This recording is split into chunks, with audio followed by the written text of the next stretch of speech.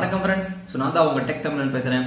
இன்னைக்கு இந்த வீடியோவில் என்ன பார்க்க போகிறோம் அப்படின்னு பார்த்தீங்கன்னா, ஸோ நம்மளோட லேப்டாப்போட பேட்டரி லைஃப் வந்து எப்படி நம்ம இன்க்ரீஸ் பண்ணுறது, ஸோ அதை பற்றி தான் பார்க்க போகிறோம். வாங்க இன்னைக்கு வீடியோக்குள்ளே போகலாம்.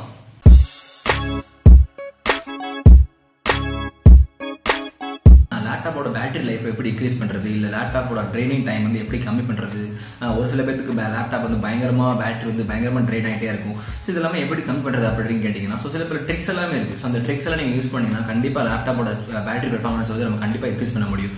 ஸோ ஒவ்வொன்றா பார்க்கலாம். ஸோ ஃபஸ்ட்டு லேப்டாப்பில் வந்து எப்படி பவர் ட்ரெயின் ஆகுது அப்படிங்கிறத பார்ப்போம். ஸோ எதனால முக்கியமாக அதிகமான பவர் வந்து எதில் வந்து லேப்டாப் இழுத்துக்குது அப்படின்னு கேட்டிங்கன்னா, ஸோ முக்கியமான இது வந்து வீடியோ ஸ்ட்ரீமிங் அல்லது வீடியோ பார்க்குறது தாங்க. நமக்கே தெரிஞ்சிருக்கும். ஸோ ஒரு லேப்டாப் ஃபுல் பவர் இருந்துச்சுன்னா நம்மளால ரெண்டு மூவிஸ் மட்டும் தான் பார்க்க முடியும். ஒரு சில லேப்டாப்ஸில் வந்து 1.5 மூவிஸ்லேயே வந்து ஃபுல் ட்ரைனிங் பேட்டரி ரன்னிங்கிலோ அப்படின்னு நமக்கு மெசேஜ் வந்துடும். ஸோ அது மாதிரி தான் இப்போ நீங்கள் நார்மலாக எக்ஸாம்பிளுக்கு யூடியூப்ல ஒரு வீடியோ பார்க்குறீங்க வச்சுக்கோங்களேன். அதாவது நார்மல் 240p ரெக்கார்டிங் ரொம்ப லோ குவாலிட்டியில் வந்து வீடியோ பார்க்குறீங்கன்னா நமக்கு -26% வந்து பயங்கரமாக பேட்டரி வந்து ட்ரெயின் ஆகுங்க. ஸோ இந்த மாதிரி லோ குவாலிட்டி நமக்கு இவ்வளோ பேட்டரி ட்ரெயின் ஆகுதுன்னா, சரி நீங்கள் நினச்சி பாருங்களேன். 4K இல்லை நம்ம முதல்ல 4K அவ்வளோ யாரும் பார்க்க மாட்டாங்க. ஆனால் 1080p இருக்குது. ஸோ 1080p ரெக்கார்டிங் வீடியோவில் ஃபுல்லாக பார்த்தீங்கன்னா உங்களுக்கு 50% வரைக்கும் லேப்டாப்பில் பவர் வந்து ட்ரெயின் ஆகுங்க. ஸோ -50% வரைக்கும் உங்களுக்கு லேப்டாப்போட பவர் வந்து கம்மியாகும். ஸோ அதுதான் வீடியோ ஸ்ட்ரீமிங்னால தான் பயங்கரமாக வீடியோ பார்க்குறது, இல்லை வீடியோ ஸ்ட்ரீமிங் பண்ணுறது, யூடியூப்ல நெட் மூலமாக இல்லை யூடியூப்ல வீடியோஸ் பார்க்குறது. ஸோ இது எல்லாத்துக்கும் இதுதான் மெயின் காரணம். பேட்டரி வந்து அதிகமாக ட்ரெயின் ஆகுறதுக்கு வந்து இதுதான் மெயின் காரணம். அடுத்து என்ன அப்படின்னு பார்த்தீங்கன்னா வந்து பேக்ரவுண்ட் டாஸ்க் தாங்க. ஸோ நம்ம வந்து அதிகமான பேக்ரவுண்ட் டாஸ்க் வந்து நம்ம ஓப்பன் பண்ணி வச்சிருந்தா கண்டிப்பாக நமக்கு பேட்டரி வந்து ட்ரெயின் ஆகும், அதிகமாகவே ட்ரெயின் ஆகுங்க. ஸோ நமக்கே தெரியும் நம்ம நிறைய மல்டி டாஸ்கிங் பண்ணிகிட்டே இருக்கிறோம். இப்போ ஒரு வீடியோ பார்த்துட்டு அதுக்கப்புறம் நம்ம வேலை வந்து டைப் பண்ணிட்டு இருக்கோம். ஸோ இந்த மாதிரி நிறைய மல்டி டாஸ்கிங் இல்லை நிறைய ரேம் யூசேஜ் ஆப்ஸ் வந்து நீங்கள் ஓப்பன் பண்ணி வச்சிங்கன்னா அது மூலமாக நமக்கு அதிகமான பேட்டரி வந்து ட்ரெயின் ஆகிட்டே வாய்ப்பு இருக்குது. இல்லைனா அதிகமான ரேம் யூசேஜ் தெரியும். அதாவது ஆஃப்டர் எஃபெக்ட்ஸ் இல்லைனா video editing apps, Premiere Pro, இந்த மாதிரி ஆப்ஸ் எல்லாமே நீங்கள் ஓப்பன் பண்ணிங்கன்னா, ஃபோட்டோஷாப் எக்ஸாம்பிளுக்கு. ஸோ இதெல்லாமே நீங்கள் ஓப்பன் பண்ணிங்கன்னா இதில் பேக்ரவுண்ட் டாஸ்க் இருந்துச்சுன்னா கண்டிப்பாக வந்து உங்களுக்கு அதிகமான பேட்டரி ட்ரெயினிங் வந்து இருக்குங்க.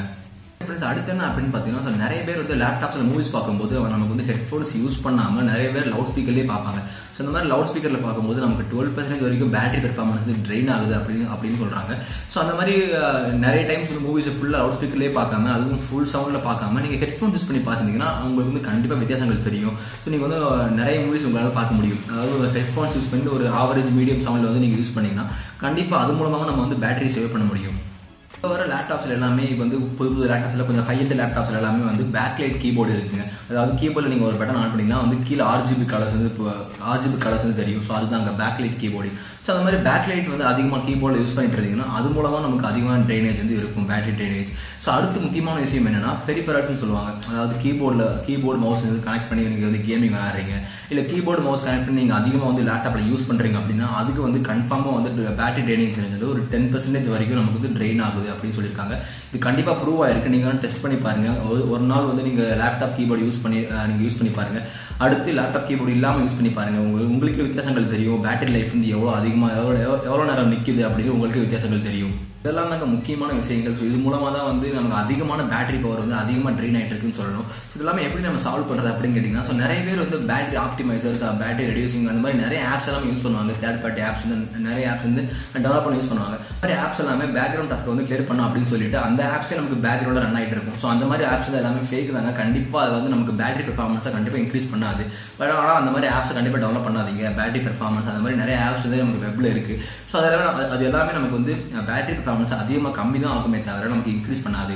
ஃப்ரெண்ட்ஸ், எப்படி வந்து நம்ம பேட்டரி பெர்ஃபார்மன்ஸை வந்து அதிகப்படுத்துறது, இல்லை பேட்டரி எப்படி சேவ் பண்ணுறது அப்படின்னு கேட்டிங்கன்னா, ஸோ ஃபர்ஸ்ட் என்ன அப்படின்னு பார்த்தீங்கன்னா பேட்டரி, அதாவது பிரைட்னஸ். ஸோ பிரைட்னஸ் வந்து நமக்கு 0லேருந்து 100 வரைக்கும் இருக்குல்ல.